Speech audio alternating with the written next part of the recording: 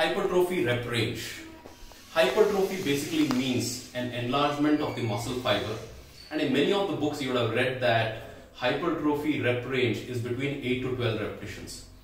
But we obviously see people hypertrophying in that rep range who are exercising between 8 to 12 repetitions, but you'll also get to see that there are strength trained athletes who do much lesser than 8 repetitions. They also hypertrophy. There are some individuals who do muscular endurance activities who do well beyond 15-20 repetitions who are also hypertrophying. So is there a real science behind this rep range of 8 to 12 repetitions which the books claim? We'll have to see.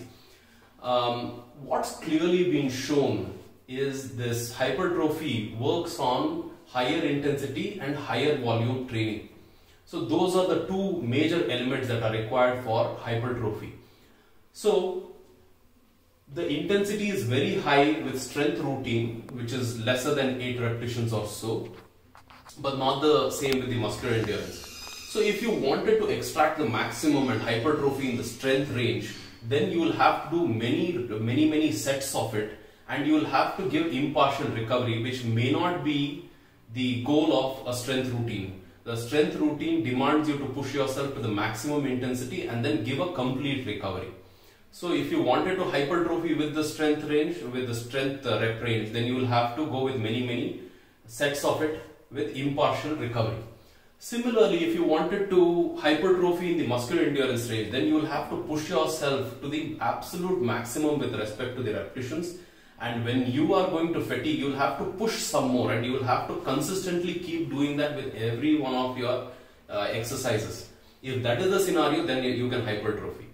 But you will have to do this kind of juggling act between the strength and the muscular endurance. But that's not the case with the hypertrophy rep range, which works very well between 8 to 12 repetition, where you don't have to really think so much. You just have to push yourself to the maximum with the 8 to 12 repetition.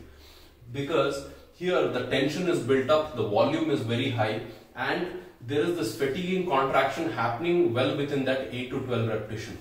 So that's why this 8 to 12 repetitions work very well. But like I said, you could also hypertrophy with strength and endurance, but then you will have to do some modification. But for you to extract the maximum out of a hypertrophy training, it's a very good idea that sometimes you do the strength routine and sometimes you do the muscular endurance routine also, so that there is muscle confusion, because muscle confusion is one of the attributes of hypertrophy training.